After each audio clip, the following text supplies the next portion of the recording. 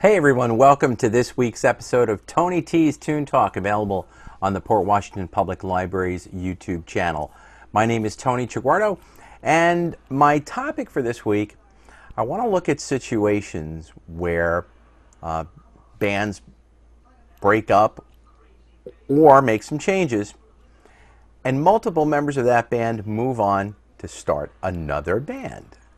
It's happened a number of times in music history going back to the 60s, and we're all familiar with the idea of a group breaking up or members going solo and things like that.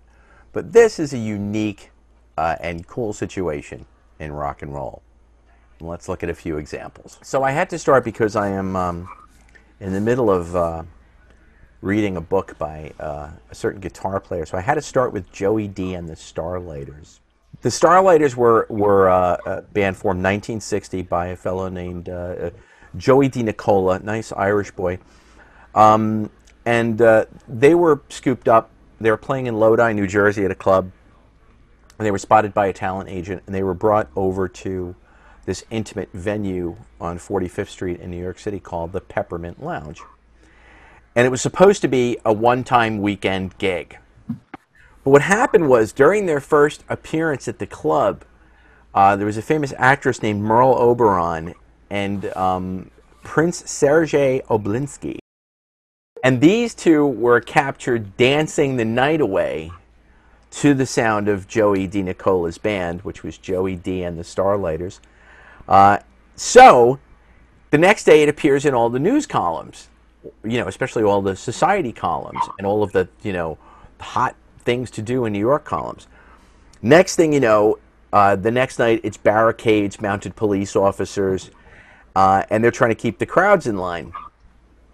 So, line around the block going on to Broadway. And for months and months after this, you have celebrity visitors showing up: Judy Garland, John Wayne, Jackie Kennedy, Nat King Cole, Shirley MacLaine, Tennessee Williams, Truman Capote, Liberace, among those spotted in the... How could you not spot Liberace? Spotted in the crowd going to the Peppermint Lounge. So Joey D and company became such a sensation that they were the house band at the Pep for over a year, and then they were rehired again. Joey D eventually co-wrote the song Peppermint Twist with a producer named Henry Glover as a tribute to the Peppermint Lounge, and that song went to #1 on the U.S. charts early in 1962. 1 million copies sold. Got a gold record. By this time, he also had his contract with Roulette Records. But Starlighters were, coming and going. It was a revolving door. They weren't a set band. This wasn't the Beatles. This was whoever was going to back Joey D. So in 1964, the keyboardist from Westchester and the drummer from New Jersey were joined by this French-Canadian guitarist whose given name was Jean-Paul Gourley, who had come to New York to make it big. And Gourley had been in a major band up in Rochester, New York, and had actually played like stadiums in Puerto Rico with this band that he was with a wild promotion deal. And now they're playing at the Pep. And now there is some shady deals going on here and there at the Peppermint Lounge, random nights of gunfire, and what he referred to as some wise guy activity going on here and there. And these three really talented musicians are starting to, A, realize that this is not the greatest situation in the world, and B, realizing that they're kind of disposable. This revolving door, they could just as easily be in that door. And they also start to realize that playing with Joey D, while it's cool to be playing at this big club, is kind of like it's a dead-end gig. Especially now that musical styles were starting to change. It was 1964, the Beatles were, already on the scene, and that Peppermint Twist vibe was starting to disappear a little bit. So knowing that they were, could go at any time, they decided they may as well go themselves. So, teaming up with one of Joey D's singer's brothers, Joey D had a singer in the band named David Brigatti.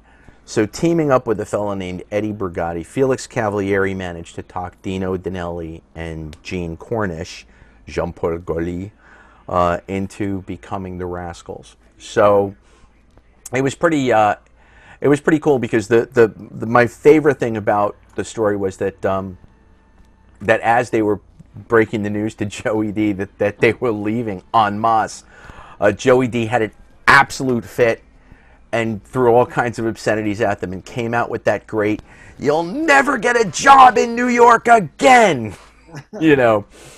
Oh well. And if you probably asked any random 200 people on the street who Joey D was, you'd probably get a, "Who? You know, wasn't he my doorman at, you know," unless they happen to know the Peppermint Twist. The Rascals, them I think you'd know about.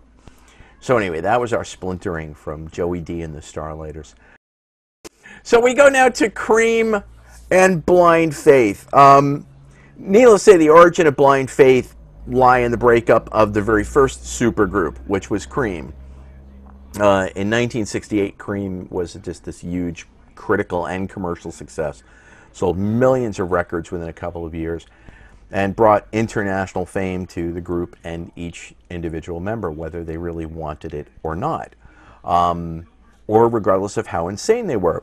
Ginger Baker. But despite that, the band just completely fell apart because of the incredible animosity between Jack Bruce and Ginger Baker. I mean, these two guys really just absolutely hated one another. Anyway, Eric Clapton had just grown so tired of mediating all of this ridiculousness. He'd also grown tired of kind of like playing sort of what was amounting to commercially driven blues music, in his opinion. And he wanted to move forward with something new, a little more experimental. So they did the two shows, Royal Albert Hall, November of 1968, and bang, that's Goodbye Cream. Or Farewell Cream.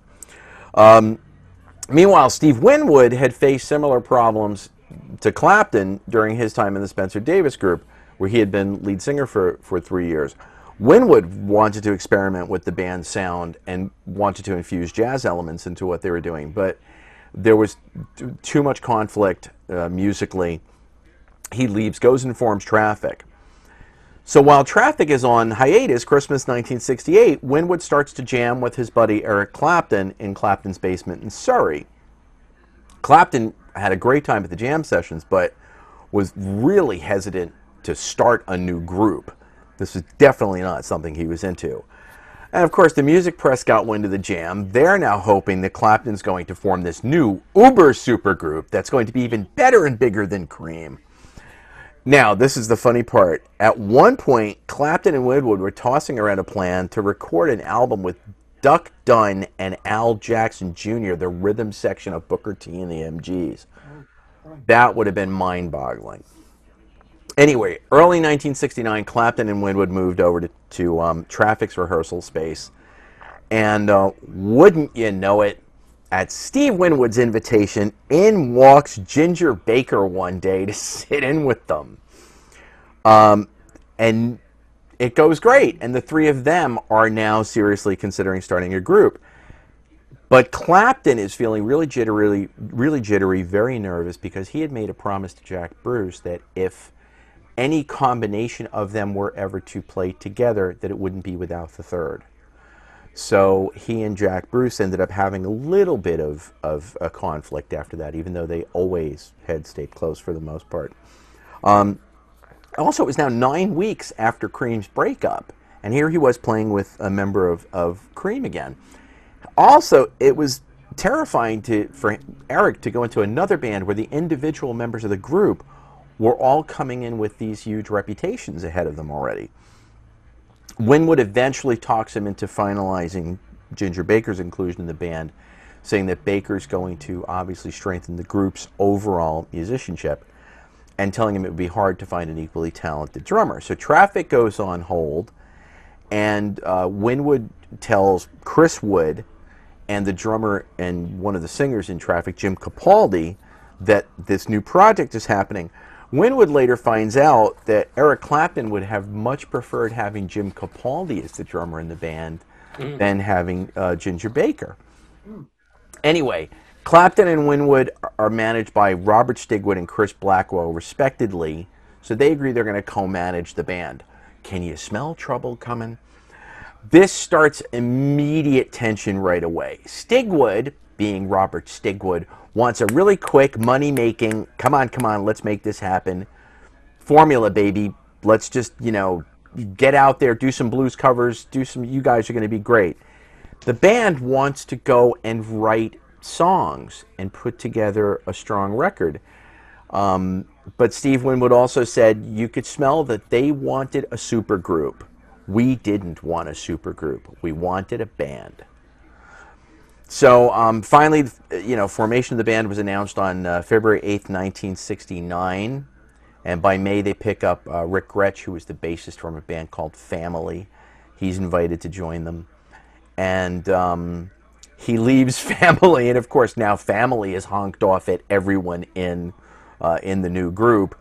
And they decide to name it Blind Faith, because Eric Clapton said that they were just going in this with this kind of self-belief that the band's going to be successful no matter what we do. And of course we all know when that album came out, it topped the UK charts, topped the Billboard charts, sold more than 500,000 copies in the first month that it was out. And surprise, surprise, it also boosted the sales of all the early Cream albums and the Traffic albums. So from a commercial standpoint, Messrs. Blackwell and Stigwood were quite happy with the end result of all that. I go on to another, this was a band that had more incarnations. The Byrds, when you look at the family tree, you laugh because the Byrds are their own family tree. You go through like 6 incarnations of the Byrds alone. Not to mention everyone who came off of it. But what I didn't know was that the name the Flying Burrito Brothers actually came from 2 guys who had been with Graham Parsons in the International Submarine Band. 2 guys, Ian Dunlop and Mickey Gauvin. And they formed the band, and partly the name was something that had been half-jokingly suggested by Graham Parsons when they were talking about kind of like the country feel of it. And that band broke up, headed east, and basically left Graham Parsons the name. They said, well, you're doing something musically here. You take the name if you want it. So there was almost a completely different Flying Burrito Brothers, which was kind of interesting. But anyway, with that original version of the band out of the picture, Flying Burrito Brothers, as we know them, came together in 1968 in L.A., put together by Graham Parsons and Chris Hillman. And the bassist and keyboardist Chris Etheridge had played with Parsons in the International Submarine Band. And the pedal steel guitarist named Sneaky Pete Kleinow, who was a brilliant pedal steel player. And the session drummer Fast Eddie Ho, who had played for everyone from the Byrds to the Monkees, rounded out the lineup at the time. And interestingly, Chris Hillman, along with Roger McGuinn, had been one of the guys who fired Graham Parsons from the Byrds in July of 1968. But Hillman and Parsons reconciled later that year after Hillman, who would switch from bass to rhythm guitar in this new ensemble, quit the Byrds. The story had gone that Graham Parsons had refused to join the Byrds for a tour of South Africa, citing his disapproval of apartheid, and did not want to be part of that tour. But Chris Hillman actually doubted that was the sincere reason why he wanted to quit, because at the time, Graham Parsons was hanging out with the Stones in London, and he had befriended them, but everything, was a little murky. So Chris Hillman was like, yeah, you really don't want to go to South Africa, but you're also palling around with the Stones. When Hillman left the Byrds, the 2 of them straightened out all their personal stuff, and the new adventure started. So Flying Burrito Brothers went and recorded their debut record, which was The Gilded Palace of Sin, without a regular drummer. Eddie Ho had been performing erratically with them because he was building a raging substance abuse problem. So he had been dismissed after they only recorded a couple of songs. And the group brought a bunch of session players in. amazingly, before commencing on their first tour, they ultimately settled on a drummer, Michael Clarke, the original drummer from the Byrds. Why not? Clarke had been working with a band called the Dillard and Clarke Expedition, and he came on board with the Burritos. So, and he stayed their drummer through to 1971. So, Gilded Palace of Sin was critically acclaimed, and it, you know, just a credible amalgamation of country and soul and psychedelic folk, and it's just a really tremendous record, which only managed to peak at number 164 in Billboard. Goes to show you that, you know, sometimes these records are a little bit ahead of their time. You know, we always joke about the idea that the Velvet Underground sold less than 1,000 copies of their first album, but the joke is that everyone who bought one went out and formed a band. But anyway, Flying Burritos declined their invitation to perform at Woodstock, and they embarked on a train tour of the United States because Graham Parsons was terrified of flying. Ultimately, that whole tour fell apart due to everyone's mounting drug and alcohol problems.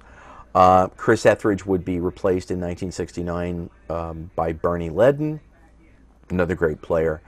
And those guys, that incarnation of the band, would play at the Altamont Free Festival in December of 1969.